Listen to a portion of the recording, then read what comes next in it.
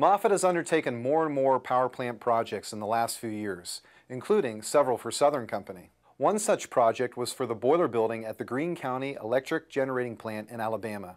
At issue was a temperature problem in the precipitator building. This project was difficult because the roof of the precipitator building is located over 200 feet in the air, directly above the main boiler. The building layout meant that they were unable to run a power supply to this section of the building.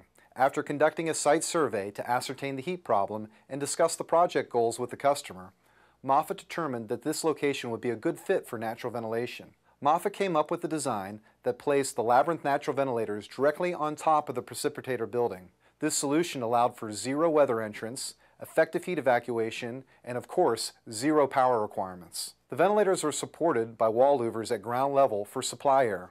Southern Company required that their supplier provide a one-source, one-responsibility contract. Utilizing our complete turnkey capabilities, we were able to perform the design, provide the equipment, and install the equipment. The installation was performed at over 200 feet in the air, and Moffitt conducted a site-specific safety plan for the project to ensure everything complied with Southern Company's strict safety requirements. Installation was completed on time and in budget and in a safe manner. As a result, Greene County's electric generating plant is experiencing good temperature conditions in their precipitator building, with zero operating costs and zero maintenance costs.